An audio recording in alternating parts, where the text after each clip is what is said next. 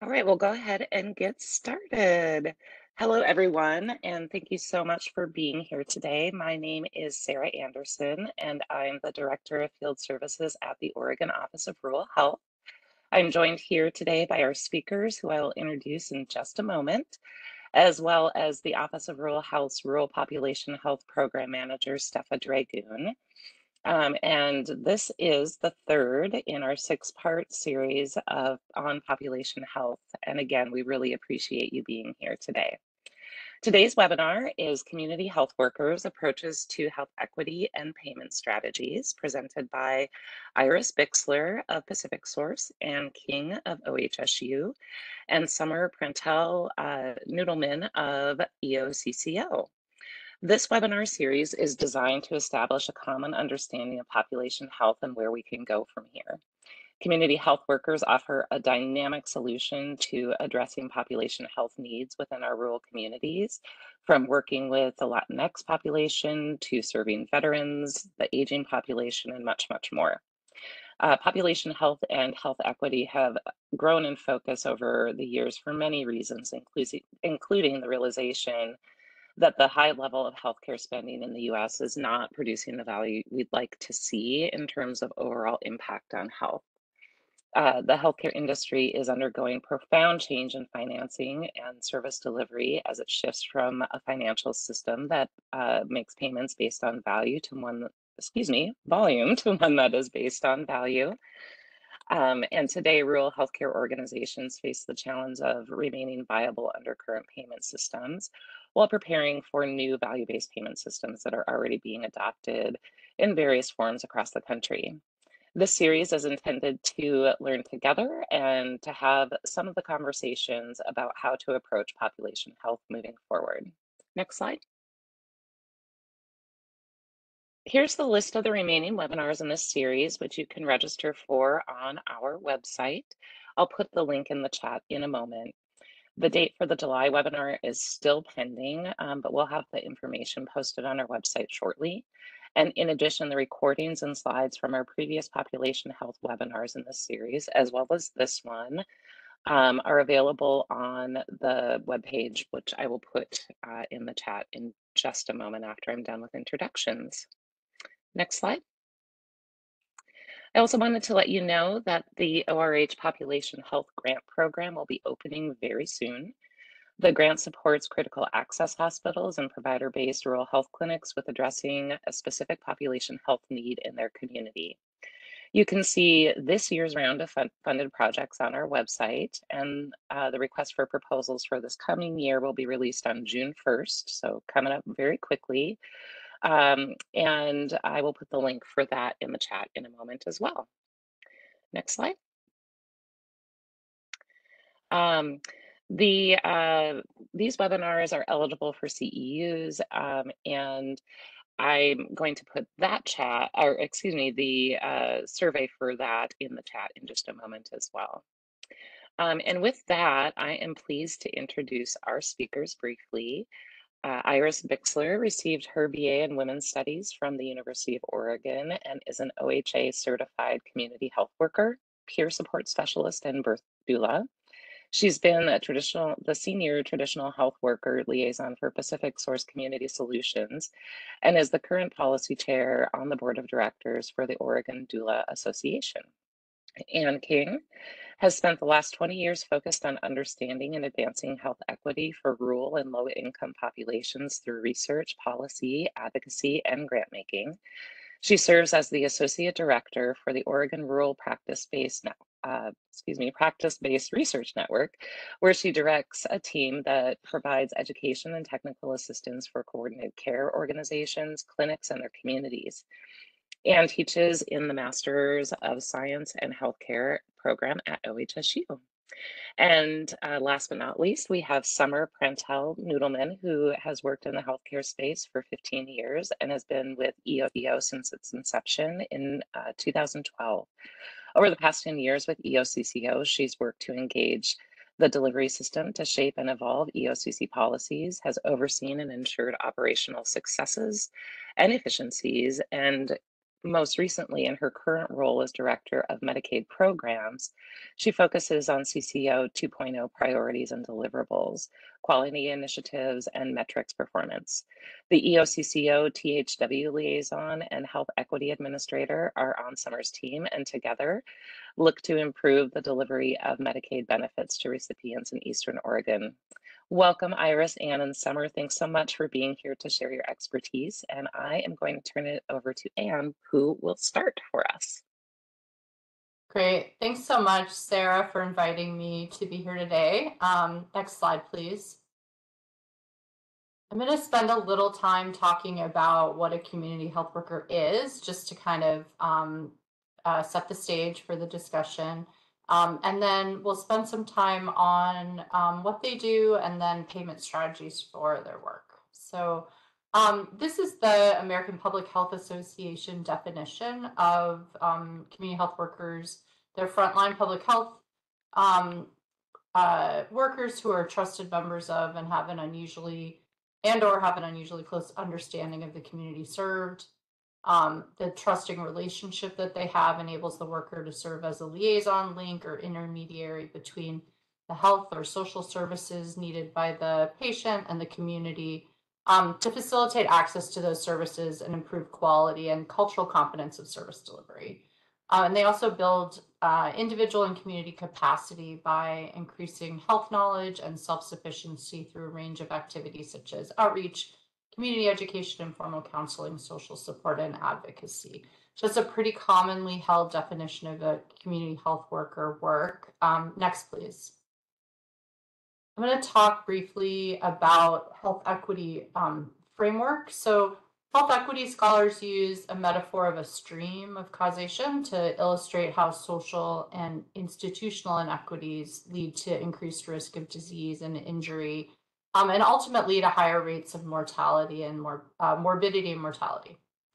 So in this health equity framework, which is from the Bay Area Regional Health and Equities Initiative, you'll see social and institutional inequities based on race, ethnicity, class, immigration status, gender, and sexual orientation give rise to policies and racism that lead to unequal social determinants of health for certain populations. And community health workers are often employed to address these structural inequities that are depicted in this framework. Next slide, please. So just as an example of community health workers working on diabetes. So CHWs address populations that are at risk of diabetes. They're often deployed within clinical settings, and they work to provide culturally responsive preventive medicine counseling or risk factor reduction interventions around diabetes prevention and disease management. Diabetes is experienced disproportionately by minority populations. For example, about 18% of Black adults and 17% of Hispanic adults have a diabetes diagnosis, and that's compared to 10% of white adults. And we also know that minorities access health services at lower levels than whites. So this disparity is probably larger due to lack of access to care. If you follow the health equity framework and this diabetes example, you see that racism demonstrated through policies like redlining, segregation, and discrimination affects the food environment. So the number, type, affordability, and accessibility of food. And this limits the access to fresh and healthy food for populations who live in these areas. And this ultimately affects the diet of those populations. So an increased incidence of prediabetes, type 2 diabetes is seen as a result, as is increased morbidity and mortality from diabetes for those populations that have experienced these inequities. And where CHWs really play a part is in, across the health equity continuum, understanding the needs of the populations, what's led to the disparities, advocating for those populations in healthcare and in social service settings, and helping to educate and connect the patients to services and resources they need.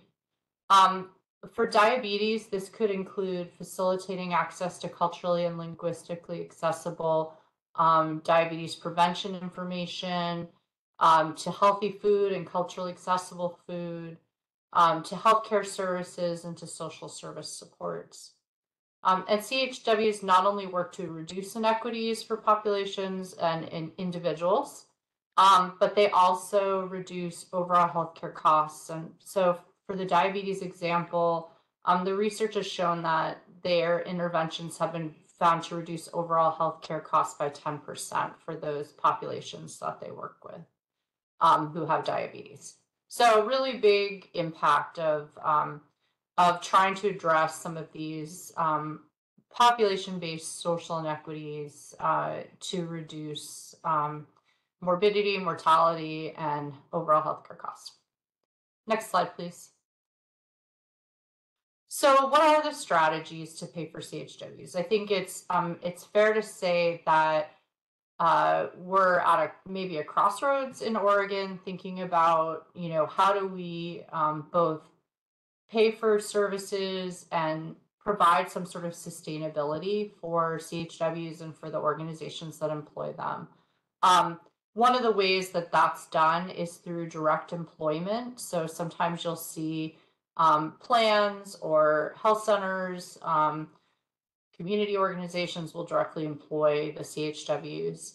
Other methods are things like grants, value-based payment arrangements, which I'll talk about a bit, and then fee-for-service, typical claims, or in lieu of services, which is available through state Medicaid. And then there's hybrid and multi-sector approaches, really all sorts of approaches to this work. Next, please. Thinking about grants, they're generally tied to completing certain activities, and they are time-bound. So grants are often used to start new CHW programs, to fund things like infrastructure and staffing. The downside of grants is the effort required to obtain them, and that the grant-giving organizations generally want to support new ideas and not be relied upon for long-term sustainability. So I've seen grants for CHW organizations come from foundations, federal and state agency grants and contracts, hospital and health system community benefit programs, and payer community benefit programs, et cetera. So lots and lots of ways that grants have provided support for CHWs. Next, please. So this is a packed slide. I'm going to go through a few of the columns, but value-based payment arrangements are something that I think you're going to hear more about from from the next speakers, but they're really where reimbursement is tied to some aspect of quality rather than just quantity of care.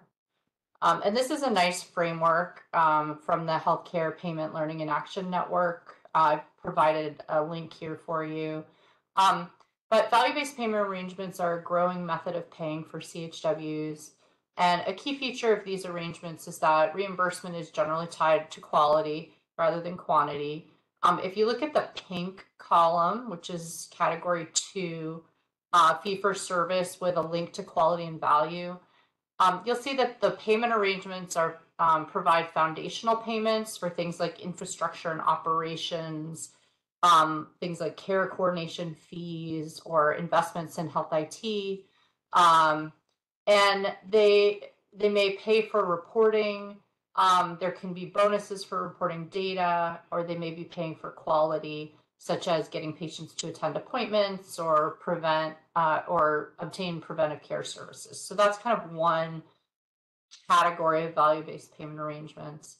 Another category in the purple column is alternative payment arrangements built on fee-for-service architecture.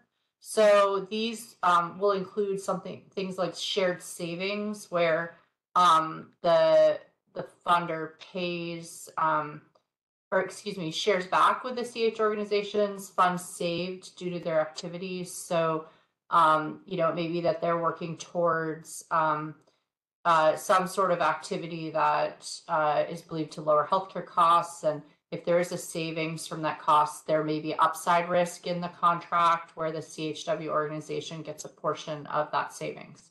There could also be upside and downside risk, meaning the organization, CHW organization, gets a portion of the savings, or they might get a reduction in their payment if savings do not occur. And then we'll look at the green category for payment arrangements. These are based on population. So sometimes we'll see payments based on conditions. Hang on. Payments based on conditions like managing diabetes, or maybe managing patients who have been recently discharged from the emergency department. And sometimes those payments will include global budgets for population-based care, which the CHW would need to organization would need to stay within, so as not to lose money. So there's lots of other types of value-based payment arrangements and kind of mixtures of all of these, but there's a couple of links in the slide if you want to go explore some of this work. Next, please. Fee-for-service payments. So these are basically paying a provider for a specific service. In Oregon, CHWs can provide services to Medicaid members on a fee-for-service basis by following guidance from the health authority. This guidance includes that they have to be certified by the state, registered with the Traditional Health Worker Registry. They need to have a National Provider Identifier, NPI, and be enrolled as an Oregon Medicaid provider. And then they can perform services within their scope of practice under the supervision of a licensed provider. Often some of this work that to have CHWs registered, get their NPI, kind of this administrative setup is supported by the organizations that are employing the CHWs or supporting their work to try to help reduce some of those hurdles to doing fee-for-service payments. Next, please. In non-traditional settings, like non-healthcare community agencies, CHWs can provide similar services through fee-for-service method through what's called in lieu of services, which are, these are covered services that are linked,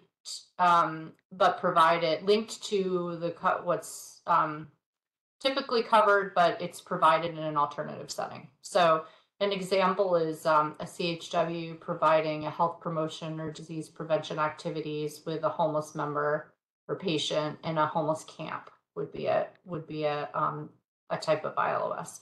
This is an emerging payment methodology, and it's something that there's quite a lot of information on the web that we've helped to develop. I've put a link into the slide deck if you want to explore it more. Next, please. So then, of course, there's hybrid and multi-sector approaches. Sometimes you'll see grants for startup, and then there are value-based arrangements or fee-for-service arrangements layered on top. There's also multi-sector approaches where government grants are layered under value-based payment arrangements from the payer or the health system. Ultimately, the goal of these arrangements is to maximize value for the population that's being served and to provide some sort of stable funding to support CHWs and their organizations so that they can really focus on delivering the services and not so much on writing grants or doing administrative activities. So next, please. So I'm going to go ahead and turn this over to Summer Prandtl-Nudelman, who's the Director of Medicaid Programs for the Eastern Oregon CCO. Thanks, Anne. Good afternoon, everyone. I'm really happy to be here today to talk about EOCCO's experience as it relates to THW reimbursement. So next slide, please. And then one more. All right.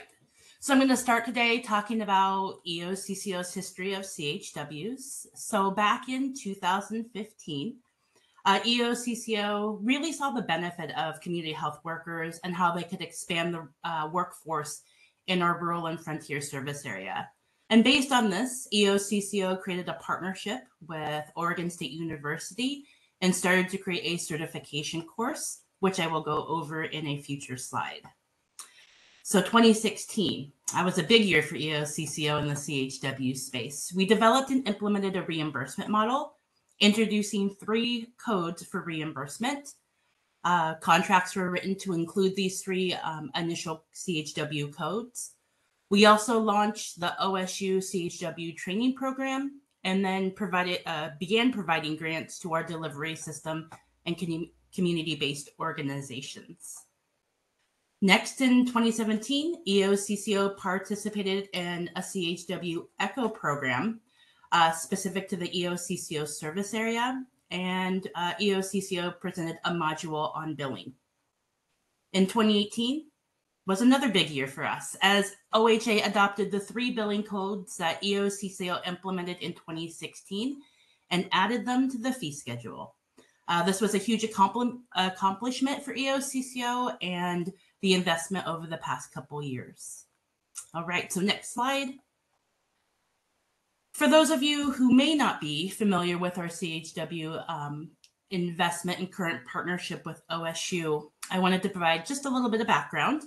So we began a partnership with Oregon State University's Center for Health Innovation in 2015 and developed an entry-level community health worker training program. This course was developed by the OSU team and EOCCO, and then later approved by OHA. So OSU trained 115 CHWs in the first 3 years of the program from 2016 to 2019, with a majority of those within the EOCCO service area. In 2019, the program started to take off and we saw an uptick in enrollment for cohorts. The largest cohort size in spring 2017 was 19 participants. However, in spring 2021, the new record cohort size was 29 participants. And since the inception of the training program, we've had a total of 352 CHWs that have gone through the program. And there are 27 students in the current cohort as we speak. And the upcoming summer cohort is already full, and the fall one is filling up very quickly. So when the partnership between EOCCO and OSU was formed, EOCCO did pledge to contribute $150,000 annually for the first 3 years, which we extended through 2021 based on the success of the program. Next slide, please. All right, so this is a little bit more about the OSU CHW training program, which again is OHA certified. The program prepares individuals to work as an entry-level CHW, increases the availability of high-quality training for CHWs. It increases value and pay for performance. It also focuses on social determinants of health and health equity and helps maintain sustainable cost growth. The program uses a blended model of 22.5 hours of in-person, large group format, 4 hours of live virtual sessions, and 58.5 hours of online training. And really, this format increases accessibility of the training program to people across the state of Oregon who live far from traditional training sites up and down the I-5 corridor. So, and throughout the pandemic, the program shifted to be fully remote. So based on the investment that EOCCO has made, there's a reduced cost of $800 for students within the EOCCO region and $1,200 for students outside the region. So once certified, a CHW needs to renew every 3 years by submitting a renewal application along with 20 continuous education units. OSU does offer 3 continued education modules on management of chronic health conditions, poverty and related social determinants of health, as well as mental and behavioral health. OSU has also developed a leadership certificate course to provide a professional development opportunity for CHWs who wish to grow their capacity for leadership. All right, so now that we've had some background, let's move on to billing. Next slide, please. All right, so Once a CHW goes through training and becomes an OHA certified CHW, billing can start. Now, I will say that there is much more involved than just saying billing will start. So once someone is ready to bill, here's the process for standard billing to EOCCO. This is an example of a CHW that works part of the member's care team, but is unable to bill directly to a CCO or OHA. So a LHCP, which is short for a licensed healthcare professional, they order educational services for a member by a CHW. Then the CHW performs and documents the services provided. From there, the licensed healthcare professional bills the services performed by the CHW to EOCCO. Now, the key element here is that the licensed healthcare professional bills a claim under their name, not the CHW. EOCCO will process the claim and reimburses the licensed healthcare professional, and then the licensed healthcare professional pays the CHWs for performed services. So in the beginning, this was required since CHWs could not enroll as a provider with DMAP and attain a DMAP number to be able to bill. This is an example of a situation, we still have them, where a CHW might work at a clinic, a health department, part of a health system, or a community-based organization, and is employed within that organization. And so that's how funding for somebody that's not registered can happen. All right, next slide, please. So the funding sources that EOCCO provides includes the OHA fee-for-service billing, as we outlined in the previous claims example.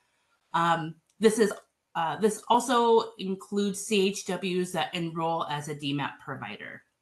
We reimburse both contracted and non-contracted providers. Non-contracted providers are reimbursed on the current fee schedule, whereas contracted providers are reimbursed at their contracted rates, which is usually slightly higher than the DMAP fee schedule. Next, like Ann talked about, is there's direct employment. We currently employ 2 CHWs, and we have an open THW liaison position. However, our current health equity administrator is our acting interim THW liaison. Next, we have medical home payments, where a clinic can achieve a tier level based on their clinic's ability to achieve the AAA, better health, better care, lower costs for Oregonians. The medical home payments are intended to be an investment in quality initiatives, including community health workers, to achieve that AAA. So for EOCCO, a 5-star certified clinic, the additional payment is $24.50 per member per month that's assigned to that clinic. Also, EOCCO does have a shared savings model, excuse me. And as EOCCO aligns with Oregon's priority for lower healthcare costs while increasing health outcomes, EOCCO has a longstanding shared savings model that focuses on those 2 components. And the shared savings model provides a portion of a cost savings to providers who help control spend while increasing quality, including CHW investments. And these are some of the examples that Ann showed on the grid, the colorful grid, for value-based payment. All right, next we have Community Benefit Initiative reinvestments, and man, that's a mouthful. So we call it our EOCCO CBIR program. And these are EOCCO funded grants that supports EOCCO members and yet go beyond, as these can be awarded at the community level with the intent to focus on EOCCO members, but they can serve a community. The focus of these initiatives are products that are transformational, a new idea, technology, public health focused, or metric centric. In the past 2 years, we've had a specific THW bucket of funding available as well.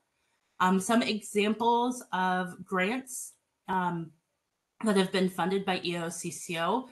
Last year, we had a pharmacy in one of our frontier counties receive a grant where a CHW would assist in medication adherence and social determinants of health navigation. We also provided a grant for a bilingual CHW and a bilingual peer at a community thrift store to meet people where they're at and provide navigation services as it relates to social determinants of health. Lastly, a grant for the placement of a CHW in a local school district to address social determinants of health, as well as healthcare needs of students and families. Additionally, we also have a scholarship program through these funds that individuals that live and work in the EOCCO service area can apply for a scholarship for CHW training. The last bullet I have is community reinvestments. So these are funds either through a bonus payment or grant that support quality work, including THW investments. EOCCO is unique as we have 12 counties. Thus, we've decided to keep decision-making at the local level and establish 12 community partnerships that have representation sent to the larger EOCCO Community Advisory Council. Funding each year is around $750,000 to the local community health partnerships to implement projects that align with their community health improvement plans. And as many of you know, if you've been to one Oregon County, you've been to one Oregon County. So this really allows the local communities to fund projects that impact their uniquely individual communities. Total reinvestments through 2022 for these areas is $219.9 million. And, you know, you might be saying that that's nice and all, but how can you fund a CHW with just encounter billing? Let's take a look. Next slide, please. All right, so here's an example of a CHW that is reimbursed at the current DMAP fee schedule rate. So if like a CHW had an encounter today, this would be the current rate if it was paid at the fee for service rates. EOCCO also knows that CHWs have other tasks, as we know these positions could be multifunctional. So this example accounts for that. So let's say you employ a full-time CHW. The CHW works 40 hours a week and is in a face-to-face billing setting with an EOCCO member for half the time, so 20 hours a week. That would be 40 units of 98960. And remember that a unit is 30 minutes. That's why it's doubled, and there's 40 units. 98960 is usually based on contract terms. However, again, fee-for-service rates right now is $21.44. 40 encounters a week would result in $643 in weekly revenue. And since there's 52 weeks in a year, that would be approximately $33,436 per year.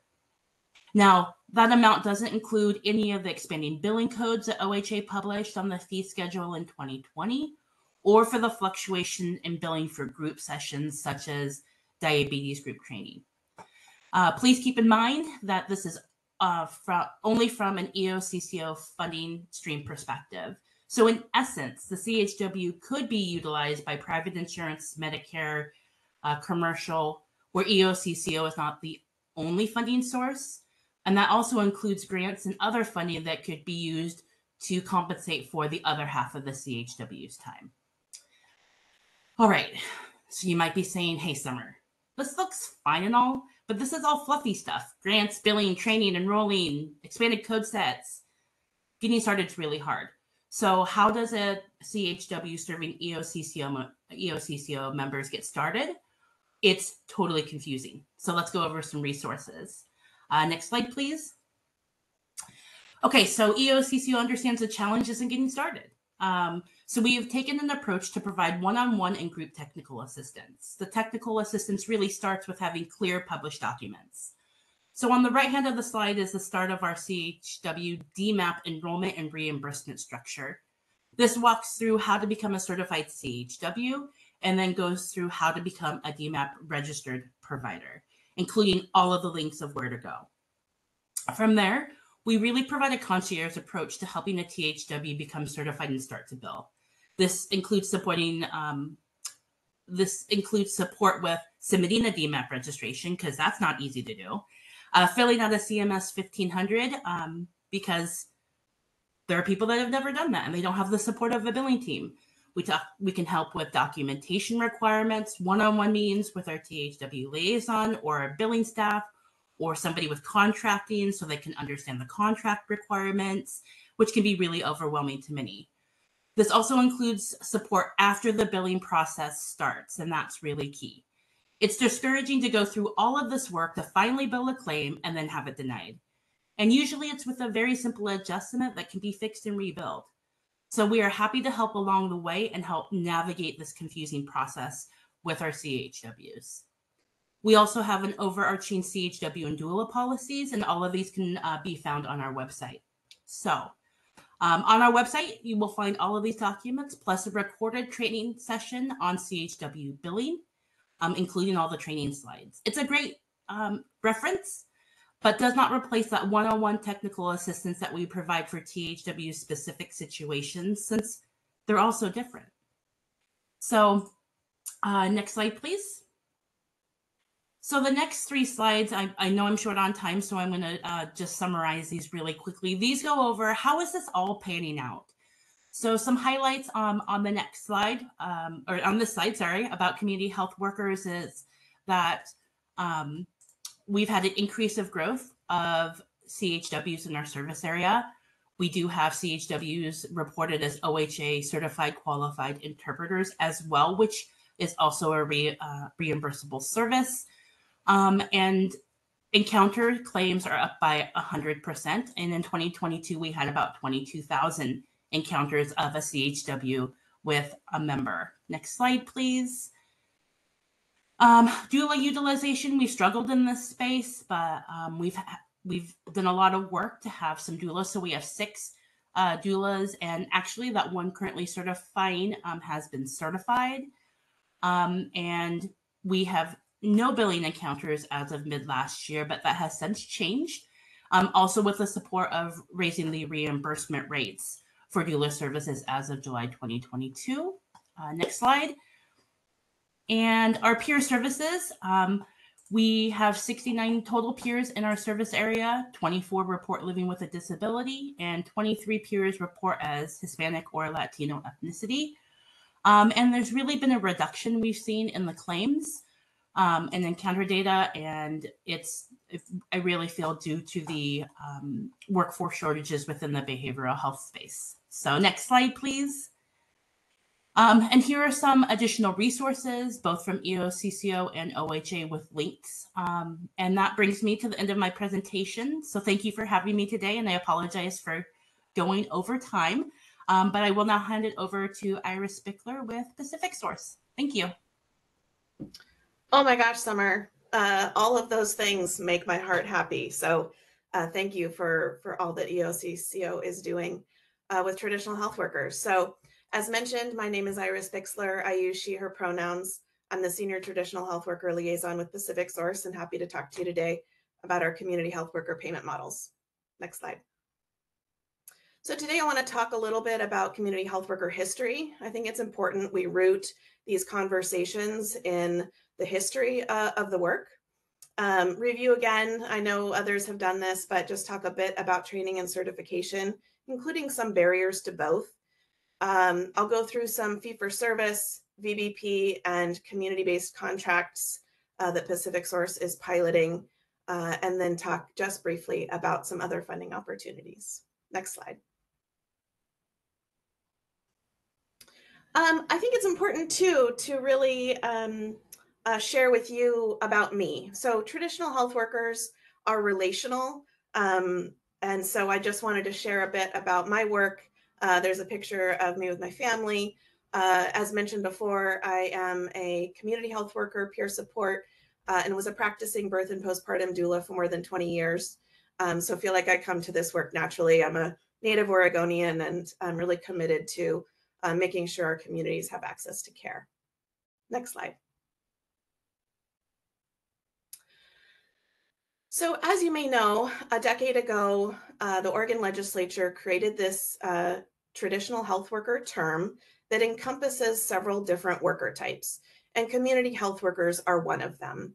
So community health workers have served in their own communities all over the world for centuries. In Central America, Mexico, they call them promotores. a lot of community health worker services in Africa, specifically in South Africa, supporting folks with HIV. So really, when we think about this work, we think about it as historically grassroots. It's healthcare in a way that's culturally specific from people who are part of that culture, given in their community in the way that they think their community really needs it and can absorb it. So one of the things I think about when I think about the history of community health workers is that because Oregon passed this legislation that allowed community health workers to bill Medicaid, what we're talking about is a little bit of a square peg in a round hole. So as we think about best practice for integrating these types of providers into all kinds of settings, whether it's clinical, community-based, schools, street outreach, whatever it is, again, just thinking about the why and the how of this work and how it was developed, I think will help us all kind of move forward into the future to make sure that these roles are efficacious and really rooted in the true practice of community. Next slide. So as mentioned, to be able to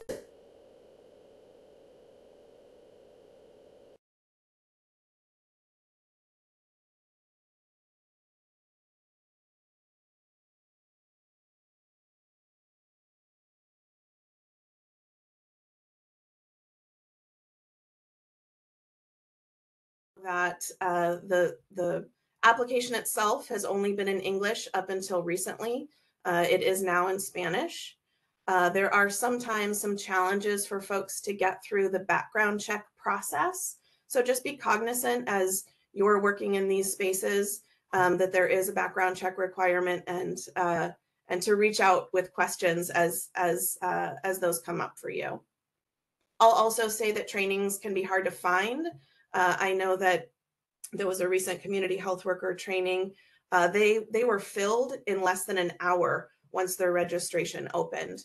It is a hot commodity right now, and folks are really wanting to engage in these trainings. And I think we as a group of Oregonians need to think about capacitating more opportunities for trainings. They also come with expenses. So most trainings are $1,500 to $2,500. For a lot of folks, that's not accessible. So again, as EOCCO is doing and others, Pacific Source is offering scholarships. So we partner with trainings in all of our CCO regions. So Pacific Source is in 4 CCO regions, Lane County, with Eugene Springfield as our metro in that region, Marion Polk, which is has Salem as kind of the metro hub there. We're in Central Oregon with Bend, Redmond Sisters. We're up in the Gorge with Hood River and up in that river area. And then we have a partnership with HealthShare for some memberships up in Portland as well. So again, partnering with trainers in each of those regions to make sure that folks who are interested in doing this work have access to scholarships. So happy to be doing that. Next slide. So talking about the fee schedule, as Summer mentioned, the OHA has released some community health worker codes. In 2020, the OHA released a billing guide that had, I think, about 19 codes, and wanted to talk a little bit about the history of how those codes came into being. So through the Traditional Health Worker Commission, there was a subcommittee called the Payment Models Subcommittee, which myself and another woman named Angie Kuzma was chairing. And so that committee actually looked at thousands of codes and said to ourselves, do those codes fit into some kind of scope of practice for a community health worker? Is the license or certification requirement for that code, does that also fit into the community health worker OARs? And so there was this kind of elimination process for finding these codes that eventually became approved to be able to be used. And I mention that again because square peg, round hole. Many traditional health workers, doulas and peers have codes that are very specific to them and their work. But community health workers, it was again a process of elimination. So some of these codes feel a little bit off, and or the totality of the codes don't actually encompass the full scope of the community health worker work. So we know that community health workers should be out in their community, providing outreach and education, working in groups, presenting at commission meetings and all kinds of places, in addition to the one-on-one support that they're offering their community members. But those codes really don't allow for Medicaid billing in all of those places and spaces that community health workers should be working. The other limitation and barrier that I see is that there are supervision requirements, as have been outlined by others today, but really thinking about community health worker fee-for-service billing, requiring that a clinician have an assessment of a member, create a care plan for that member that community health worker is billing under, really prevents some community-based organizations without clinical supervision being able to bill fee-for-service. So while these codes have been a great start to the work of reimbursing community health worker services in the Medicaid space, we see it as just a slice of the possibility. Next slide. So one of the ways that Pacific Source supports our community health workers is through paying a per member per month, and also allowing the additional fee-for-service billing if it applies for our Tier 3 patient-centered primary care homes, or PCPCHs. So as we work with primary care in integrating community health workers into their care teams, our traditional health worker liaisons support with best practice education. So we'll work with the office manager, the community health worker themselves, the providers in the group, to really think about workflows, to think about what it is to have a community health worker within the walls of a clinic, and potentially what it looks like for that community health worker to be working outside the clinic, supporting members in their home or taking a walk in the park. So really the liaison role of supporting those clinics in best practice integration, I think is critical to this work. There are some reporting requirements for our PCPCHs that have community health workers, kind of per the CCO 2.0 contract, but we hope those aren't too laborious. Next slide. So when we think about fee-for-service, we think about our value-based payment arrangements with our PCPCHs, we kind of asked ourselves, what's missing? And it was really our connection to community-based organizations and our funding from Medicaid to support services that we knew our members really wanted and already were accessing. So Pacific Source ended up creating a new payment model. We call it programmatic payment. We worked with the traditional health worker liaisons and leadership within our organization in 2021 to pilot these contracts in 2022 in both Marion Polk and Lane CCOs. So this is specifically for community health workers as well as peer support specialists. And these specific contracts pay for both one-on-one services as well as group education and support. They also have a component around paying for a percentage of the program's overhead. We do require that community-based organizations have a contract with us for this work. And we do actually credential the traditional health workers through a process that Pacific Source has created called validation. It's a little bit of a pared down version of a credentialing application specific for traditional health workers. What that allows that organization to do by being credentialed through our organization and contracted with us is that they are able to get access to our InTouch for providers, which lets them then check member benefits. So for example, a member walks into a peer drop-in center, they're able to bill us for that service because they are able to check that that member actually has Pacific Source as their CCO. They submit a monthly Excel spreadsheet to us that we use to pay those services.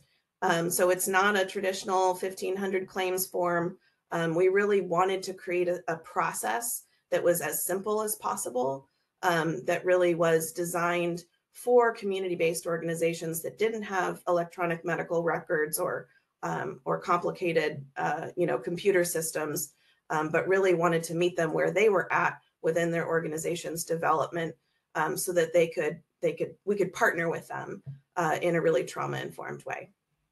And we're really excited about this work. So this year we have expanded into Central Oregon and the Gorge CCOs. These services include things like, as I mentioned, drop-in centers. We're now contracted with an affordable housing company, that community-based organization that provides traditional health worker services within their housing, so that families have access to those kinds of services. We work with traditional health workers that serve families with children with special needs. We have traditional health workers through this payment methodology that are serving immigrants and refugees, folks who are accessing services for addiction and mental health supports. So really it encompasses a broad range of services within our community, because we really understand that if someone is going to access care, sometimes those community-based organizations are actually the first point of contact.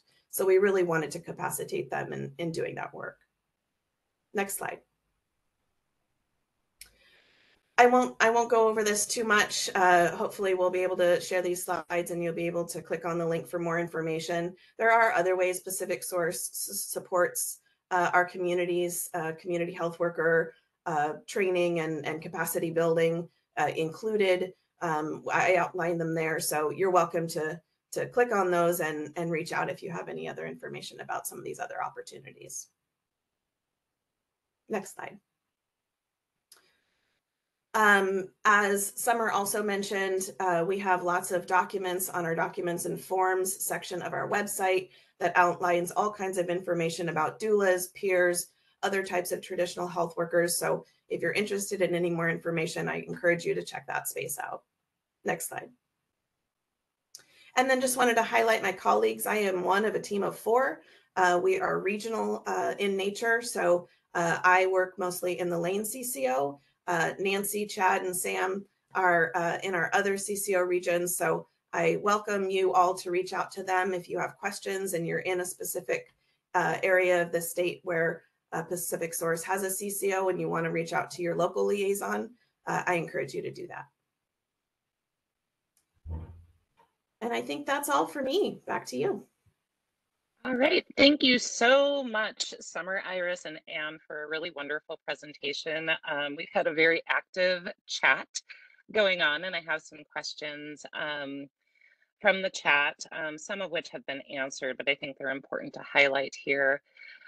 Before we do that, I would be really remiss in not pointing out that the Office of Rural Health, in collaboration with a coalition of local health officials, have a 3-year grant through HRSA, the Federal Office of Rural Health Policy, called Healthy Rural Oregon, where we are working over the next 3 years to train 127 community health workers across the state in rural areas, and a special program in Malheur County to train community paramedics. The focused counties include Wasco, Jefferson, Deschutes, Crook, Wheeler, Lane, Klamath, and Malheur, but we did get guidance from HRSA that we can go beyond those counties as well. I put a link pretty far up in the chat for information about that program. But in addition to training community health workers, we're cross-training them as well, based on their interests and the needs of the organizations. So folks are being cross-trained as healthcare interpreters, as medical assistants, and a number of different positions. So now we'll get into questions. If you have to leave before we are getting through these questions, I'm going to put a survey in the chat, which we really hope that you'll take before you close out today, because it'll help us with future webinars. And there is also a continuing education credits available for this, your participation in this webinar. But I will ask the question first, and Summer and Anne, if you could turn your cameras on too. and whomever wants to answer, just go ahead and start talking. What's the difference? We were hearing throughout the presentation community health workers, and we also talked a little bit about traditional health workers. And the question is, what's the difference between the two, and understanding that community health workers are part of that larger umbrella of community health or of traditional health workers? And then also part two of the question is, are there different payment methods between the different types of THWs?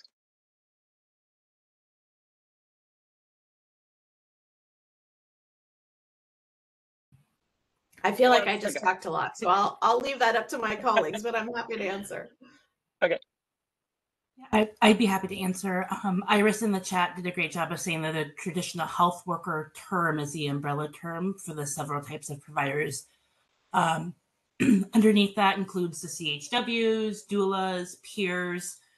And so THW is the overarching, and then we have different types down below. And yes, there are lots of different payment methods per worker type. It makes the work excessively complicated sometimes, but it is true that it's actually different by worker type. Great, thank you for that. There was also a question about the payment codes for CHWs. I saw one of you put the codes in the chat. Do you want to repeat that or refer people to the chat?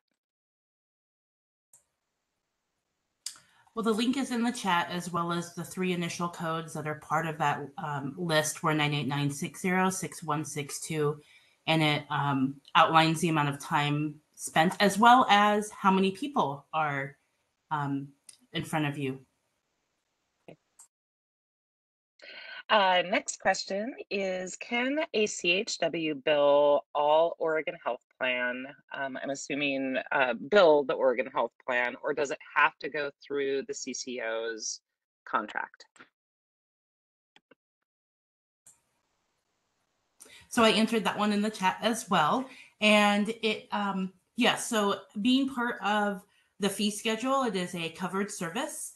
I would just check with the CCO to make sure that there's no other requirements if you're out of network, but it's a reimbursable service for OHP Open Card as well as the CCOs. Great, thank you so much.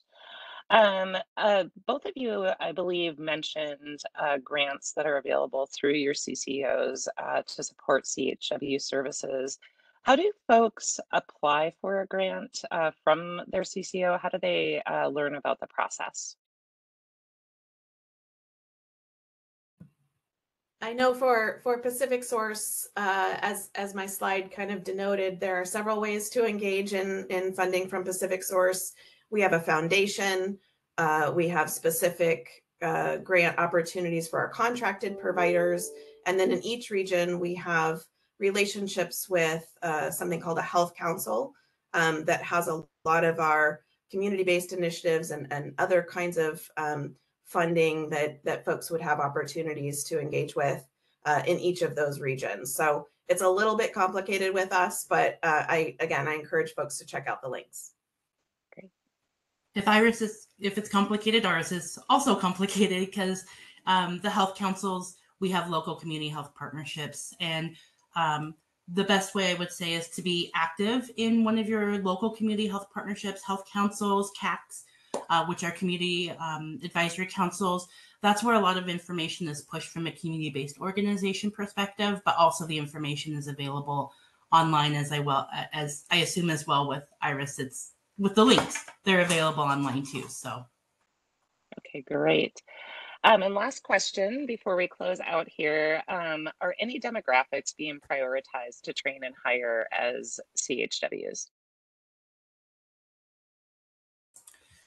I can say for the EOCCO service area, the Hispanic population or Latina, Latinx is a priority because that's our prevalent language other than English in our service area, which is, I mean, I know I stated it in one of the slides, but we're working on a training program with, it's already launched with OSU again, based on our partnership with them to certify OH to have OHA certified or qualified interpreters, and it's the Spanish language specific, and we really are looking for CHWs to attend in that course. So we have prioritized.